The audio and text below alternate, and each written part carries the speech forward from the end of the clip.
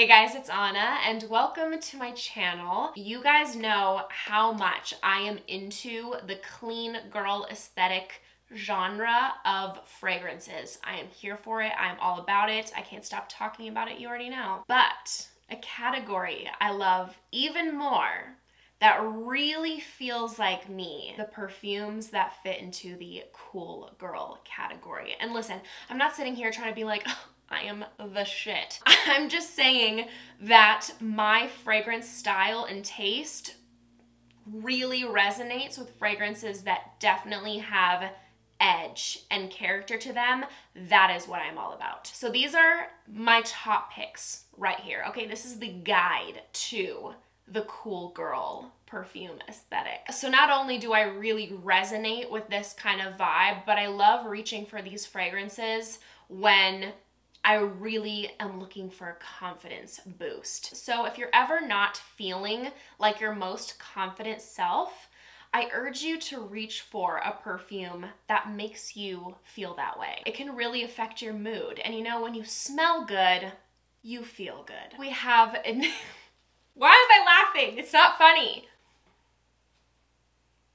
I don't know. I just feel like a broken record. Sorry. The amount of times I talk about Oud for Greatness, but it just makes my heart soar, so I can't help it. Oud for Greatness is the motorcycle biker chick that's just wildly freaking hot, like mind-blowingly hot. She is so sarcastic and witty, you cannot keep up, okay? If you try to play her game, if you try to play back, she will just pummel you into the ground. You will never be as quick as her. Like, she's funny and she's sweet. This girl walks by and everybody is turning heads. They don't know what just hit them. They don't know. They don't understand this otherworldly woman, okay? This is the queen, king, whatever you call it, of oud. To me, this is my favorite oud dominant fragrance. It is so unbelievably rich and dense, but incredibly well crafted, smooth, sexy, sultry. And it is balanced so perfectly with saffron that adds this incredibly intriguing sweetness to it. If it was missing the saffron, I would say this would be like a 100% masculine fragrance. But because of that, that saffron just gives you the little inkling of a chance that you might have a chance with this girl. That's kind of, you know, that's kind of far reaching though. But oh my goodness, it is so incredibly addictive and intoxicating. This is one of the strongest fragrances in my collection. I'm an oversprayer and I can only spray this 3 times or it'll be too much. Anyone that I personally introduce this to is mind blown by this fragrance and they're just like, that is incredible. Holy shit, I've never smelled anything like that. And I'm like, you know, I know. And you are so welcome. Like, it is my pride and joy to introduce Oud for Greatness in somebody's life. I'm like, yeah, I did that. I introduced this masterpiece to you. Your mind has now been blown. Once you smell this, you'll never go back. It is like opening the gates to a fantasy world you didn't even know existed. We have a little bit of lavender and nutmeg in here, giving it a little bit of spiciness, a little bit of like an herbally touch, and there's no leather listed, but I do definitely get like a leather overall vibe and presence to the fragrance. But main things, okay, are saffron and oud. It is deep, it is rich, it is heavy, and it is good. Next up, okay, I haven't talked about this in a minute. How many of you have been here since I was talking about Zara's Ebony Wood? This is freaking fantastic. Oh my gosh. This is niche level at such an affordable price. I'm so impressed with this, and it lasts like crazy. You only need a couple sprays. It is strong. It does the job. And I don't reach for this very often just because you have to be in a specific mood for this scent. It's very unique and very particular, but oh, is it good. Again, another unisex scent. You know what? Actually, every single one of these fragrances that I'm talking about today are completely unisex. anyone and everyone can wear these. This is dark, deep, and mysterious, okay? This is a vampire in an enchanted damp forest where it's just rained. We are mainly getting, of course, naturally, ebony wood in here. It's a very dark, rich wood. It's just rained. It's also quite spicy. We have cloves and pink pepper, and it's not listed, but I definitely get a very dark cherry undertone to this. So layering this with a cherry fragrance, match made in heaven, and this will do a fantastic job at deepening up and giving more complexity to an already existing cherry fragrance in your collection. I actually use it to layer more often than I wear it on its own because I just really love the depth and character that it adds to other fragrances, and then it tones down this very specific DNA, like just a little bit. And then that will also make this scent a little less intimidating because, like I said, it literally smells enchanted, like a fantasy fragrance worn by a vampire. I've said this before, but I feel like this is Damon Salvatore in a perfume. I'm just saying. Another magical smelling perfume to me is Diptyque Eau Duelle. And I said this in a last video that this smells like the signature scent of a Tinker Fairy to me. Thank you so much for all of you that validated me, that were like, yes, I know what you're talking about. This is a fantastic vanilla for people who aren't into gourmand vanillas and they want something with a lot of edge to it. It's not sugary, it's not very sweet, it's balanced so well, smells incredibly natural. It has a woody green feel to the fragrance. From the juniper, we have a lot of resins in here, so like I imagine this kind of sweet sap coming from the trees. Cardamom, black tea, pink pepper, giving it this dry, fresh spiciness. It's herbal, aromatic. It's just fantastic, and by far my favorite scent from Diptyque. And this is a fragrance that I think marries the categories of the clean girl aesthetic and the cool girl aesthetic perfectly in one. Next up, we have BDK's Velvet Tonka, and I think this is quite underrated from the house, but it's really fantastic. This is by far my favorite almond fragrance. It is so cool. It is a dark, edgy, bitter almond, and I love it. It smells so unique to anything I've ever smelled. And then just a little bit of a disclaimer, I did not use this much of the fragrance. I actually purchased a partial just because I don't wear almond fragrances too often. And although this is almond and tonka bean heavy, this doesn't read nutty like 99% of the nutty fragrances I smell, because I just cannot stand nutty perfumes. But this is so good. It has some tobacco and amber wood in here, which just makes it for me. And just a hint of a dark rose oil. A hint. Oh, you okay there? A hint of a dark rose oil in the background. If you're not into rose, don't be afraid of trying this, because you already know I am not. And again, it's not listed, but I do detect a slight cherry undertone to this, which almond can sometimes lean. So again, I'm telling you, layer this with a cherry in your collection and it's like, disrespectful. Disrespectful. How good it is. A little bit boozy from the bourbon vanilla. It's like this booze that's been sitting and aging in this like amber wood barrel with the accents of tonka bean and almond. It's just, oh, it's just cool.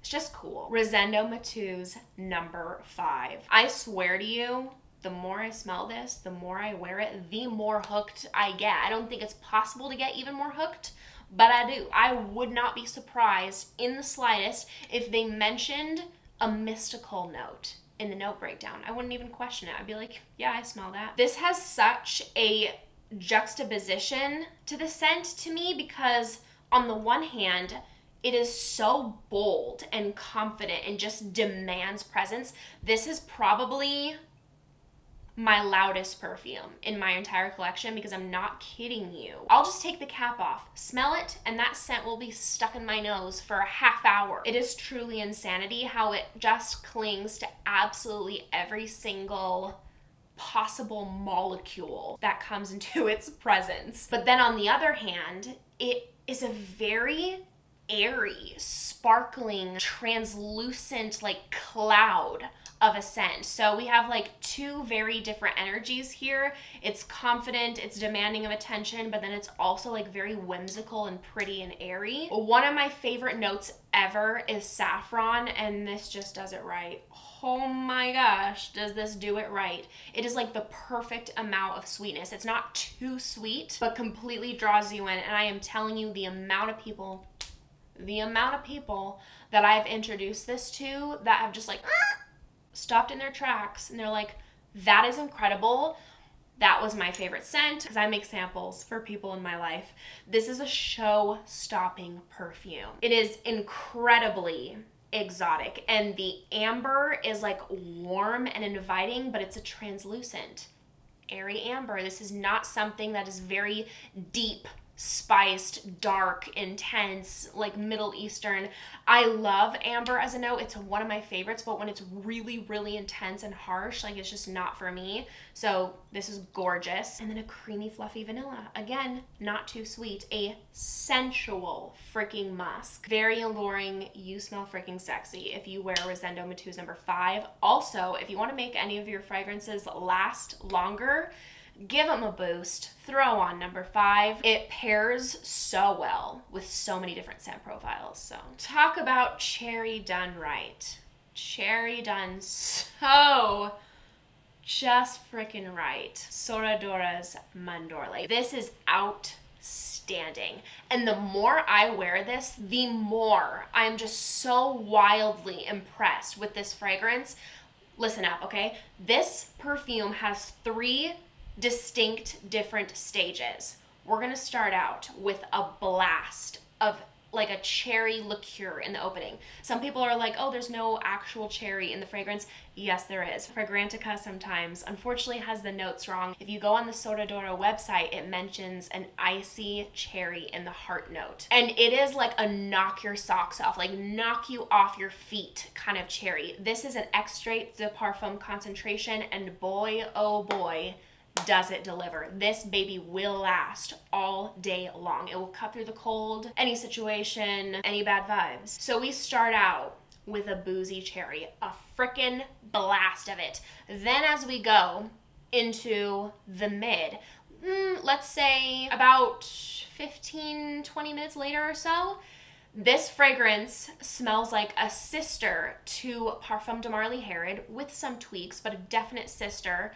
with, again, still that cherry note. Then, hours later, into the dry down, it changes completely again. And then it becomes this super smooth, boozy, sweetened suede kind of vibe. It's crazy, like how drastically this fragrance will change in these 3 different stages. This right here is the cherry fragrance that far exceeded my expectations. This is the fragrance that took cherry and truly brought it to a whole different dimension, level. And the list of notes here is just delicious, absolutely delicious, and it is so smooth, incredibly well blended. So obviously we have fruity, boozy cherry, and that lasts throughout the whole life of the fragrance, except for in the way deep dry down, that becomes far more subtle. We have tonka, vanilla, caramel, but it's never too sweet.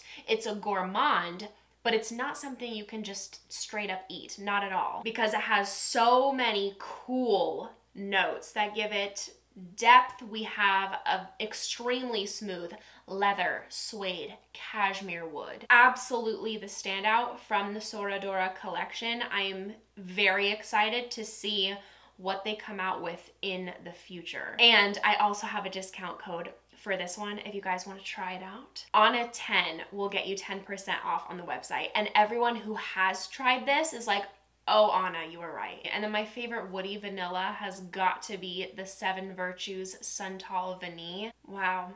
This is so incredibly well done. And you guys, you can get this at Sephora for a good price, but this is niche level perfumery right here. I mean, it is actually a niche fragrance, the 7 Virtues, since they just do fragrances, but you know what I mean. It's at a much more affordable price than other niche fragrances. This is one of my most complimented scents. I feel like the most me and so cool and grounded when I wear Santal Vanille. This is a blast of dry sandalwood. It has a very natural wood chip kind of scent to it. The vanilla is not too loud. It's a supporting note. It's not like a sweet sugary vanilla. It's there to round everything out. We have a lot of fresh spicy notes in here, cardamom, pepper, it's resinous, it's woody, and then we have a coconut note in here that gives it a creaminess as well. Not in a milky lactonic way at all, but there is a smoothness to it, like as if you, I don't know, blended the sandalwood wood chips together with a little bit of coconut milk. I'm really pulling this description out of my ass. It's so good. It is just the perfect blend of all these notes. I could not come up with something more perfect combining these notes. Oh my word. And this is definitely not a dupe to Le Labo's Santal 33, but it is absolutely in that scent profile. It's like the sister to Santal 33. This is much smoother, not as aromatic, not as harsh, not bam in your face. However, this has amazing performance. I only need a couple sprays and I am filling the room. I am telling you, when I walk into work, the moment I walk through those doors, they can smell me from yards and yards away. Absolutely fantastic. And this wears beautifully year-round. Killer signature scent. Maison Margiela's Replica Jazz Club. Oh my gosh, the way this has me in a freaking chokehold. This is beyond sexy and confident. On men and women, I feel like my best self wearing this. And when my boyfriend wears this, I'm just like, come here right now. This is one of the best tobacco fragrances I have ever smelled. My first love from the Replica line. And if you love this scent profile, but maybe you want more sweetness, babe, just layer it with a vanilla. I personally think it's literal perfection, but if you're in the mood for a little bit more sweetness, it already has an existing vanilla note. It's definitely more toned down, but that note goes beautifully with this scent profile, and it's extremely transportive. This literally smells like being in an old rustic wooden bar that has history and class in Brooklyn, New York, like in the 20s or something. It just smells like a story, a night to remember. It's dry, it's woody, it's tobacco, with some fresh spiciness from pink pepper. We have some sage. The rum is so good, so smooth. It's not like a blast in your face of booze, but it's definitely there, like adding to the environment. Wow, wow, wow. I will never get enough of this. This will absolutely be a repurchase till the day I die. Now, this next one is my other favorite tobacco fragrance. Parfum de Marly Herod is probably most likely my #1 favorite fragrance of all time. The way I just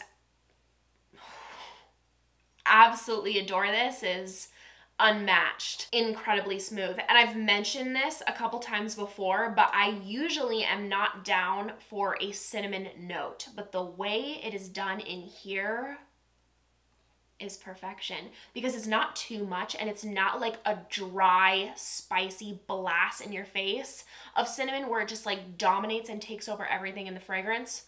It is giving you like this cozy, sweet, gourmand, spiced apple cider vibe. There's no apple in here, and that's wild to me because it smells like the most refined, luxurious apple cider note in here ever. I wonder if maybe it's the osmanthus, because that note can definitely turn fruity.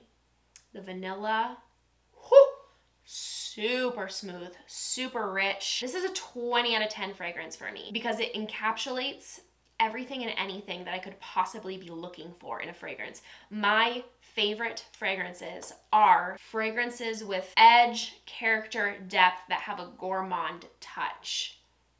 And this is that to perfection. A sweet, enticing, alluring incense. I love this because it's like a sweet fragrance, but it's not too sweet. It's not too much. It's balanced, of course, with these gorgeous, deep, woody notes, the tobacco, incense. It's just absolutely captivating because it's so incredibly sexy, mouth-watering. Like, I cannot pull away when I smell this. This should come with a warning label on it because it's dangerous to wear this in front of other people. It's mysterious, attractive, and sexy, and then also very inviting, very cozy, and it has this come here vibe to it. Maison Crivelli's Iris Malikhan has the cool girl category down to a T. Wow, this is outstanding. I am so glad that I tried this, that I sampled this, because just going from the notes, I really was not intrigued or really cared to smell it, because I was just like, from the get-go, I was like, that's not gonna be for me. It's incredible. So please try it. Just sample it before you roll it out, because it smells very different to me from what the notes would convey. Like, obviously, yes, I can pick up on some of the notes listed, but I just mean the overall experience ended up being very different from what I expected. It's a hard one to describe. It's an earthy fragrance, but it's not too earthy, because I saw some of these notes and I'm like, I swear, if this smells like dirt or like straight up herbal plants, I don't want to wear that. But no, this is so sophisticated, edgy, cool, and addicting. This is a masterpiece right here. I am wildly impressed. I talk about Hibiscus Mahajad quite often on my channel, but Iris Malikhan is my favorite out of the two. Love them both, but out of the two, this one has my heart. This has a gorgeous, super creamy, luxurious, powdery, elegant orris or iris, with also a prominent note of a creamy whipped vanilla that is so enticing and alluring. That's the note that ties everything together. Oh, the leather is extremely smooth, and it has a bit of this fresh, foresty, well-traveled vibe to it. A little bit of an experience of like being amongst the trees, some fresh spiciness. It has a little bit of warmth to it, and as it dries down, the longer it sits on your skin, a little bit of this white chocolate background kind of peeks through. Wow. It is going to take me a lifetime, I feel like, to get through this bottle, because you only need the tiniest amount. I have been wearing this and it doesn't look like it at all. It's just really strong. You don't need to overdo it. Don't do that. I feel powerful, unstoppable, and confident when I wear Iris Malikhan. Please do not blind buy this, okay? This is one you absolutely need to sample. This is a polarizing scent. You will either love it or hate it. It will speak to you or it just won't be for you. But I can genuinely say I've never smelled any other fragrance like this on the market, and it really blows my mind just with how well done this is. You guys, my favorite Mugler fragrance is getting discontinued. Mugler's Angel Muse EDP. So if this sounds like your cup of tea, get it now while you can, okay? This is my warning. I am letting you know. I already have my giant backup bottle waiting for me. And it's gonna take me forever to get through this, because this is an amazingly powerful scent. I love it. So I will hopefully have this scent in my life for a very long time. This is incredibly nostalgic to me because Angel was my signature scent for like 2 years. Genuine signature scent. I do prefer this one just because after several years, the patchouli got just like a hair strong for what I wanted, and this is just gorgeous. The patchouli is still a main player, but it's gonna be a little toned down in comparison to the OG. Patchouli, as you may know, can sometimes lean chocolatey And it does do that in the Angel DNA, but they've also added a hazelnut spread.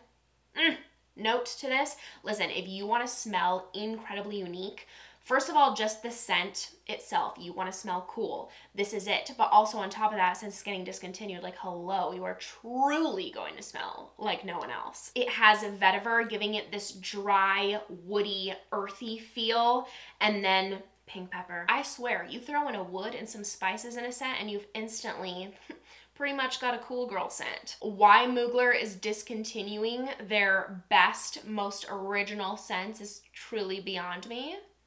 Now they're just creating more basic designer scents like everybody else. Love that. Next up, BDK's Gris Charnel Extrait. And the original perfectly falls into this category as well, but I've been talking about it a lot lately, and I wanted to shed some light on the Extrait. Also, if we're talking which is cooler out of the two, it's this one. This one definitely has more punch and oomph to it. Definitely more of that edgy factor. This is going to be more woody. Sandalwood, cedar, vetiver. The fig is toned down a little bit. We have added patchouli and vanilla. The vanilla is what does it for me in the dry down. I swear to you, woody vanillas are some of my favorite fragrances ever. It has to be my top scent category. Like if anybody asked me like, what kind of perfumes do you like? My go-to response is woody vanillas. There's also more cardamom in here. Oh, it is so good. It is so good. It is deep. It has a true presence. You only need a couple sprays with this. It's going to fill a room. The Gris Charnel fragrances are also some of my favorite tea scents.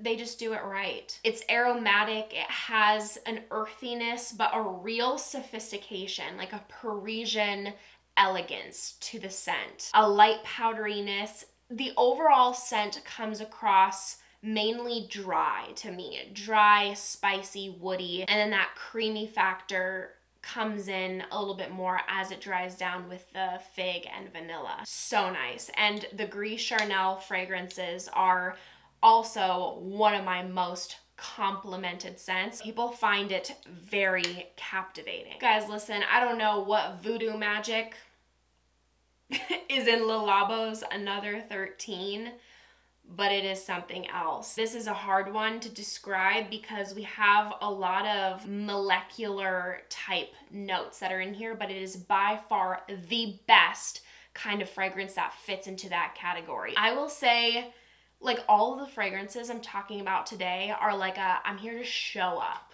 kind of perfume. Like I am cool. I know it, you know it. Another 13 has that understated cool vibe. This is that I'm not trying to be cool. I just am in my entire essence and being. This definitely has an ambergris vibe to it where it's this salty, sexy skin feel. We have ISOE Super Amberette, so it's musky, enticing. It draws you in, has like a transparent light wood note, and it just sticks. It sticks around. This has incredible performance. It smells just a little bit earthy, European, chic, a little bit of a sexy cologne undertone in there. I just bought this. This is our third bottle. My boyfriend and I, obsessed. Obsessed. This is the scent where like if you get this on your clothes and you give it to your significant other, I guarantee they will not stop clinging onto that article of clothing. They're gonna sleep with it. They're gonna bury their face in that sweater. So that completes my list of cool girl fragrances. Thank you guys so much for watching. If you enjoyed, make sure to give this video a big thumbs up and make sure to subscribe down below if you haven't already. If you want to see me in any more videos, I'd appreciate it so, so much. I hope you guys are having an amazing day and I hope to see you in my next video. Bye!